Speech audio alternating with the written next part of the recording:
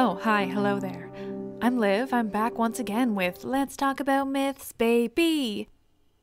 This is, of course, the podcast you're currently listening to, and in it, I tell you stories from Greek mythology whilst also pointing out the serious flaws in their plans, and also the way they just fuck everything up all the time. What fun we always have. You may remember from a few episodes back, we started talking about a little thing called the Trojan War. It's pretty famous. You might have heard of it. Last we heard from our intrepid Greeks and Trojans, a whole mess of crap was going down. Remember, Achilles is a strapping young man who's destined to either die in battle or live a long life, but unknown. He was hiding out, pretending to be a girl when he was taken to the Greeks to partake in the invasion of Troy. At the same time, a super cool guy by the name of Odysseus of Ithaca tried his darndest to avoid war by pretending to be crazy. Poor guy didn't want to leave his wife and brand new baby. But alas, he was unsuccessful. They're both forced to take part. Helen and Clytemnestra are sisters, both embroiled in the mania. Helen has gone off with Paris, a prince of Troy and general troublemaker. Clytemnestra is married to Agamemnon, who is for sure a warmonger and the brother of Helen's husband back in Sparta, Menelaus. Agamemnon is leading the Greeks to war, and because he fucked with Artemis, they were without wind and totally screwed. So Agamemnon sacrificed his own daughter, Iphigenia, because he's a real asshole. And that's where we are. Agamemnon has everyone he needs at Aulis, and now they have wind because he murdered his own daughter, and they're raring to go. This is episode 26, Achilles and Agamemnon, the real housewives of the Trojan War. When we learn of our still intrepid Greeks in Homer's Iliad, 9 years have passed since they arrived in Troy. 9 years of constant war with neither side gaining or losing any ground. The Iliad is, of course, the original source for the Trojan War and one of the first pieces of written literature in classical antiquity. It is, of course, attributed to a man named Homer, but it's been forever debated whether any person named Homer existed or if he actually came up with the story himself. The ancient Greeks passed their stories down orally, so it's very possible that one man heard the story from countless others, and he was simply the first to put it into writing. In any event, the Iliad is an epic poem that was and is centered in the ancient Greek world and its religion. It's one of the two most important stories to their entire culture. The other, of course, being the Odyssey, which is also attributed to Homer and which takes place after the Trojan War. So as I said, the Iliad picks up 9 years into the Trojan War. Sing muses of the spat between Achilles and Agamemnon. It revolves around a woman, Chryseis, a daughter of a priest of Apollo, a native of Troy, who, during the war, had been kidnapped by the Greeks. Her father had come to plead with Agamemnon to return his daughter. He offered to pay a ransom, but Agamemnon refused.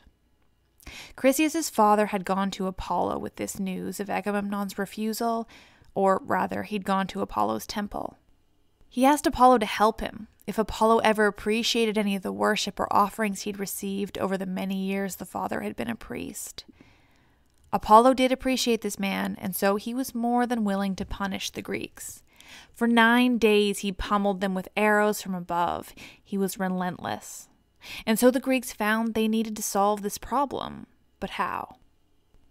Achilles, now a mature man who'd been through quite a lot of shit and was very much over Agamemnon's mania, was the first to bring up the issue. He pointed out what everyone knew. They were being punished. They were being killed now by a god and not even the Trojans themselves. If they didn't sort it out now, they were well and truly fucked and would have to return to Greece as losers. They would have to give up the war entirely, and not because they'd been defeated by the Trojans even. It would be embarrassing, to say the least. So Achilles went to Calchas, their seer, and he asked him what to do. Achilles promised Calchas he would protect him, no matter what the seer conveyed. Particularly, he would protect him from Agamemnon, who Calchas was, rightly, afraid of angering. Calchas tells the Greeks that Apollo is punishing them for kidnapping Chryseis against her will. They need to return her without taking the ransom offered by her father. And on top of that, they need to provide Apollo with 100 oxen and goats. Apollo wasn't making it easy, that's for sure.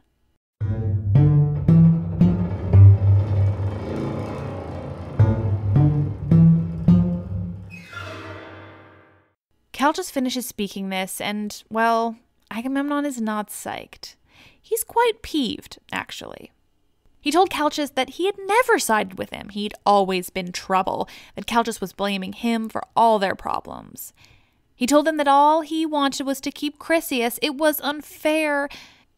You see, he said, he much preferred Chryseis to his own wife Clytemnestra, who he didn't find neither as exciting nor as talented in the things women are expected to be talented in. He even said that Chryseis was smarter and wittier than Clytemnestra, which I think is a bit of a stretch. Not that Chryseis wasn't likely to be all those things, but I mean, you've kidnapped the girl. How would you possibly have learned that she was smarter and wittier than your wife? Just, seems like he's reaching. Anyway, she was his, and he didn't want to give her up just because a god was raining death down on them. Achilles tells Agamemnon that he's being a real dick, and they proceed to have a whole epic conversation while referring to kidnapped women as prizes the entire time, which is just awesome. Agamemnon bitches that everyone wants him to give up his prize, and then he'll be the only one who doesn't have a prize. He probably stomped his foot like a petulant child. Agamemnon tells Achilles that the army must give him a new prize, otherwise he'll come and take Achilles' prize, which, spoilers, is also a woman. Achilles threatens to just up and leave. He reminds Agamemnon that he doesn't give a flying fuck whether they defeat the Trojans or not. The Trojans haven't done anything to him. They're only here because of Agamemnon and Menelaus, and doesn't Agamemnon remember that? He's hinting here about Agamemnon's obvious warmonger tendencies. Helen is nearly forgotten. It's not about her anymore. I could make use of a metaphor here from recent history, the last 17 years or so. But I won't. To this insult, Agamemnon goes on a rambly rant about Achilles not being necessary and not being all that good of a warrior anyway. And then he tells Achilles that no matter what, when he's forced to return Chryseis, he'll take Achilles' prize for himself. And like I said, Achilles' prize is also a woman named Briseis. And don't go thinking Rose burn in Troy, because there's slim to none chance that Achilles gave any kind of fucks about Briseis. She was the prize. That's what mattered. At this, Achilles is just about to kill Agamemnon himself, but before he can do it, guess who rolls up? Athena. That's right. She shoots down from Mount Olympus, apparently at the urging of Hera, who was concerned for all involved, and she tells Achilles not to kill Agamemnon with his sword. Instead, kill him with words. And he does. The now outdated word burn would be an appropriate analysis of the insults Achilles hurls at Agamemnon once Athena leaves.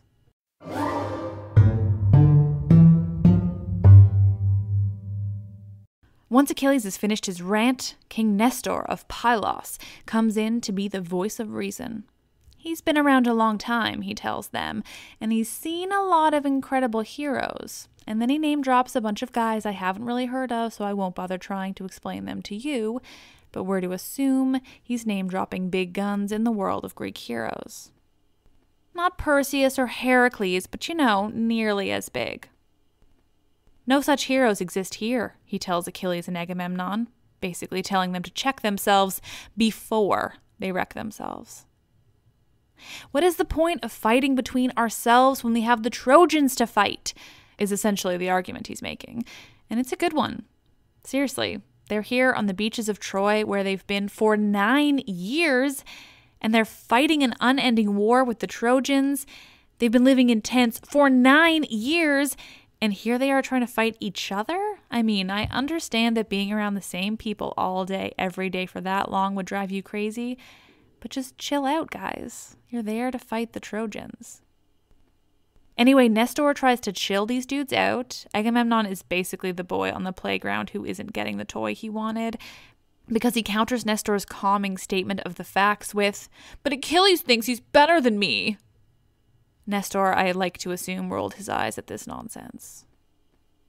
Achilles responds by making the argument from his end equally petty, He says that he doesn't really care about the girl, his prize, that Agamemnon can take her, but that he can't expect to have anything else from Achilles unless he wants to end up on the tip of Achilles' spear. Toxic masculinity, my friends.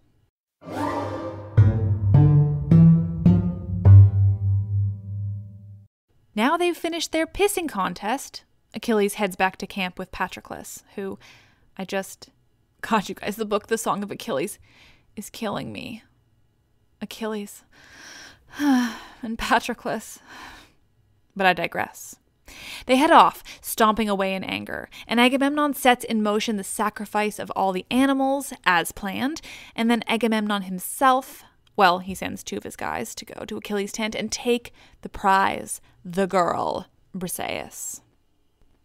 Achilles, being as emotional as he is badass, complains to his mother about how he's been treated by Agamemnon and the Greeks at large. You see, he's great, but he also knows he's great. He also knows that because he chose to go to Troy, he is destined not to live a long life. And his mom is a goddess, so if anyone can do anything to even the score, it's her. Thetis tells her son that she'll go talk to Zeus about his troubles, see what she can do about it. But she tells him, see, Zeus has actually just left Olympus. He and the other Olympians are off getting some Ethiopian food. Actually, she says they're dining with the Ethiopians, but whatever, still weirdly specific details within this Iliad. Regardless, she tells Achilles that she'll see what she can do when Zeus and the other Olympians are back on Olympus.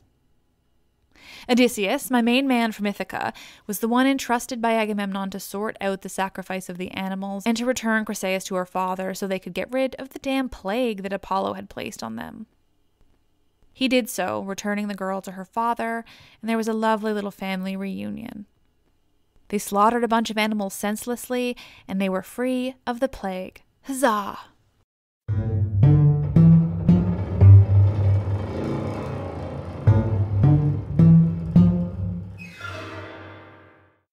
Meanwhile, while most of the Greeks are off celebrating having freed themselves of the plague from Apollo, Achilles is in his tent, not partaking and instead seething in his own anger.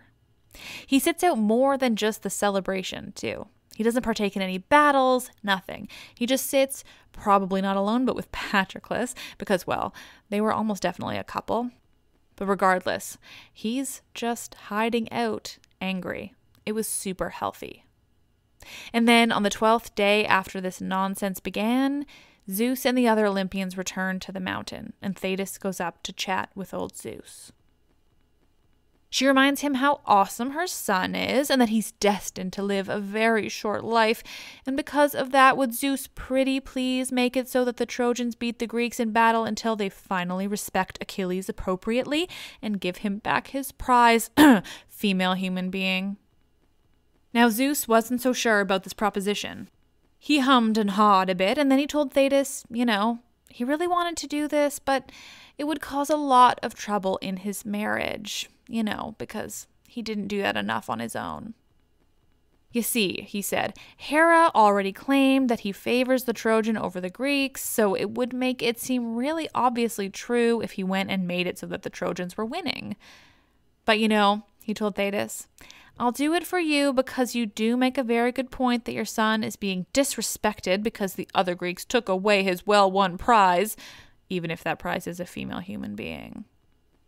In the end, he tells Thetis, I'll make it happen. So Thetis leaves, she's happy, she's won, but then Zeus immediately has Hera to contend with. Hera basically calls him out for exactly what just happened. She says, hey, what are you up to? Are you planning to side with the Trojans in order to punish the Greeks that are being mean to Achilles?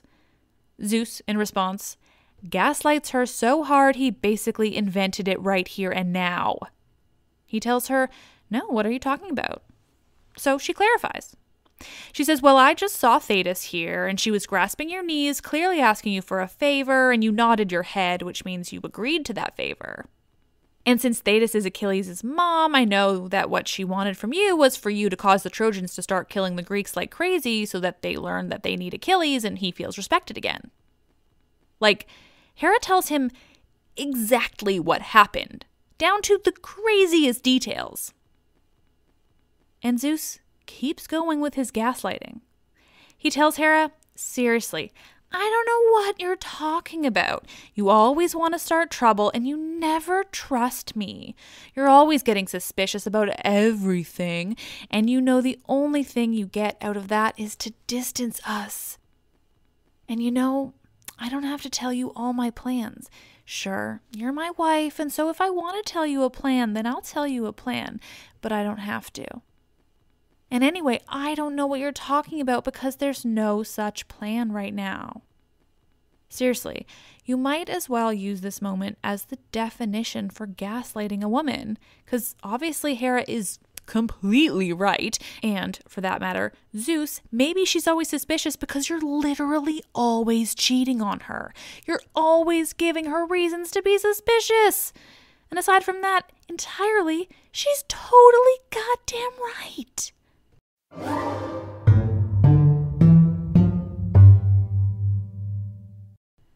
Night came, and as everyone was sleeping soundly, Zeus put together a dream. He sent the dream into the Greeks' camp on the beaches of Troy and into Agamemnon's head. The dream told him that now was the time to arm all the Greeks and attack the Trojans. It told him that Hera had swayed the minds of the gods and that all the gods were now on the side of the Greeks. Now was the time that they could finally defeat Troy. When Agamemnon woke up, the dream was fresh in his mind. He went straight out and assembled the Greeks. He got together all his commanders and he told them about this dream. Actually, Homer could have used an editor around now because between Zeus summoning the dream traveling to Agamemnon, and the dream being relayed by Agamemnon to his commanders, the exact same lines are repeated word for word. Seriously, just skimmed to that point. Repetitive, Homer, my God. Agamemnon told his commanders about his dream, and Nestor stood up and told the commanders that, of course, if any other person had relayed a dream like this, they would have called him a liar. But no, not Agamemnon. Clearly, this was the right decision. Because no one questioned the motives for the gods carrying down this dream, just the man they gave it to, and he checked out. It was decided among the commanders, and so they called together all the rest of the Greeks. Agamemnon stood in front of all of them holding a staff made by Hephaestus. I tell you this tiny, seemingly useless detail because Homer thinks it was a big deal. He follows the statement that Agamemnon was holding this staff by explaining that it was made by Hephaestus for Zeus.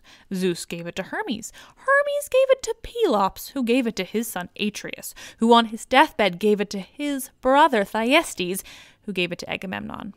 And now we're done with the staff. It's fancy, is the point. But Agamemnon didn't tell them the plan he had just decided with the commanders. Instead, he told them that Zeus had betrayed them, telling Agamemnon so many years ago that he would be successful here. So, he said, sad as it is that they will leave having not defeated the Trojans, they will put their ships back in the sea and sail home. Something's afoot. The excitement of the Greeks at this news, that they would be sailing home after 9 years of a pointless war, wafted up to Mount Olympus and worried Hera. She went to Athena and told her to go down to the army and talk them out of leaving. Athena goes straight to Odysseus and whispers in his ear, how could he consider leaving after all of this? Not only would the whole 9 years be in vain, but do they really want to return home having accomplished nothing? The Trojans would know they won, that they would get to keep Helen with no repercussions at all. Odysseus totally agrees, and he knows it's Athena who's come down to tell him. And so he runs off to convince the others. And, fine, he runs straight to Agamemnon. He takes Agamemnon's staff, so I guess the fancy staff comes back into the picture.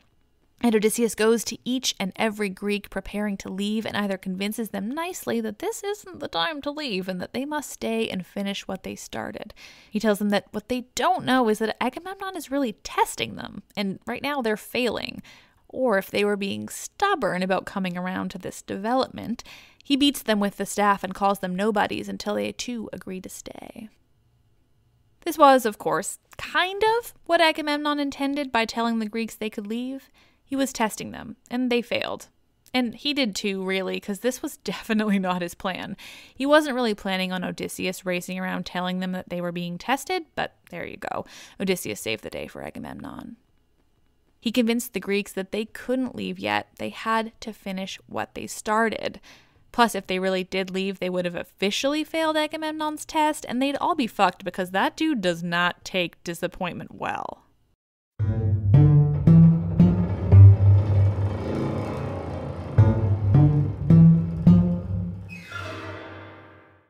Agamemnon and the other commanders assembled all the men together now that they knew the truth, that they were not going home. And they all sat and listened, except one man, Thersites. We're told Thersites is very ugly for a myriad of reasons that I won't bore you with now, but he's ugly, and he's hated by Achilles and Odysseus, even though we're not told of a reason beyond he's kind of gross to look at. Anyway, Thersites is not psyched that they're staying. He rages at Agamemnon and Achilles as everyone looks on. He's mainly angry at Agamemnon for his decisions over these 9 years. He tells the crowd how Agamemnon has kept all the gold they've plundered for himself, how he's kept so many women and had the Greeks kidnap so many more sons of Trojans. He basically voices every complaint possible. And then he turns on Achilles, saying that Achilles is basically just giving in to the whims of Agamemnon. Now, this is in front of everyone, so everyone is watching this unfold, and I mean a lot is unfolding. This dude is making a real scene. Odysseus puts a stop to it, calling the dude out for being a real dick, and I mean, he defends Agamemnon a lot, probably more than is warranted. But Odysseus is a smart dude. That's kind of his thing. He knows how to survive and just how much to kiss Agamemnon's ass. So he threatens Thersites in a bunch of violent ways and then hits him super hard on the back with that staff. Again, with the fancy staff. But this works. His threats and violence distract the Greeks, who really like that stuff and also really dislike Thersites, I guess, because they all forget about how they really did want to go home. And now they're all, oh, Odysseus, he's so crazy. He's got their attention now. So Odysseus stands up in front of everyone, still holding the fancy staff, and he gives a rousing speech. He reminds the Greeks assembled there what they had gone through, and hasn't Agamemnon commanded us well? Haven't we come so far and gone through so much? Sure, you miss home. It's been 9 years. But recall the prophecy made shortly after we arrived, he tells them, when Zeus sent a snake to eat a mama bird and its 8 babies. Okay, I mean, he didn't say mama bird, but seriously, what a sad prophecy. Anyway, remember when we watched a snake devour those 9 birds? And then our seer Calchas foresaw through this that we would fight the Trojan War for 9 years, but in the 10th year we would win, beating the Trojans and seizing their city and all its riches. He reminded the men that they need to be patient, and subtly he reminded them that he, Odysseus, is really the badass of the group.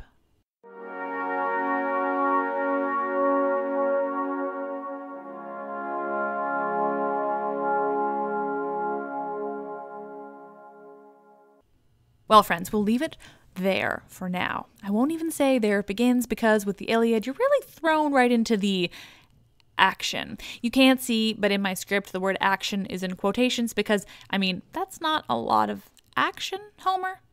So since we're talking Achilles, I have to give a shout out to this book. The Song of Achilles by Madeline Miller is an incredibly well-researched novel about Patroclus and Achilles through childhood and into the Trojan War. Like I mentioned earlier, Patroclus and Achilles were acknowledged to be best friends and companions in the mythology, but it's not an insane place to jump to suggest that they were, in fact, partners who couldn't officially be so. In fact, it's fairly widely acknowledged that Achilles and Patroclus were most likely gay and that they were together. They're referred to as each other's beloveds, like, often. More evidence of this will arise as I continue into the war, but for now, I'm just telling you about this fucking book. That's the premise of the book, their relationship from well before the war, and the book is so fucking goddamn beautiful, I can't even say that enough. I've seen it everywhere since it came out, and I bought it ages ago and only just recently finally cracked it open, and my god, I'm so glad I did. Also because she has a new book called Circe, which I assume is going to be about Circe and probably Odysseus, but I'm making a point not to look into it. I'm just going to buy it the moment it comes out. But The Song of Achilles, I can't recommend it enough. I haven't been so enthralled and unable to put a book down like that in ages. You know, when you read a book and your heart just aches for the characters, you can't wait to keep following them, but you also don't want it to end. That's me reading this book. To the point where, honestly, I read like half of it in a day and then had to stop. And, well, I didn't pick it up again for a few weeks because the relationship between Achilles and Patroclus is so beautiful and so engrossing that I don't want to keep reading it because, well, I know how it ends.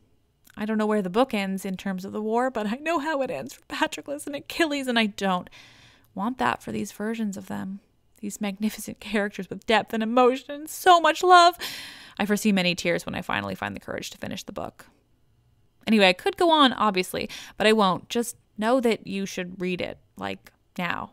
And also know that my newfound love for the characters of Achilles and Patroclus and their relationship is definitely going to influence my telling. Like, even earlier when I said Achilles doesn't care for Briseis, in the book he cares about Briseis, so I just don't know anymore, you guys. Anyway, I'm going to try to keep it, sticking to the Iliad and not developing into an obsession with this book. And with that very extensive rant, I leave you. Thank you so much for listening, all you magnificent people. Just an update that you can now find this podcast like everywhere. Figuratively, literally everywhere. iTunes, Google Play, TuneIn, Stitcher, Spotify, and more that sometimes pop up when I Google myself and didn't even know that those platforms existed. As a reminder, it's always much appreciated if you would rate and review me on iTunes or wherever it is you listen. I mean, do that if you liked the show. If you didn't and you hate me because I talk about lady problems, then you can feel free to quietly complain to yourself in a dark room. Wow, I got weird there. Anyway, thanks everyone. You are truly the best. I'm so lucky to have such lovely fans. I'm Liv. I fucking love this shit.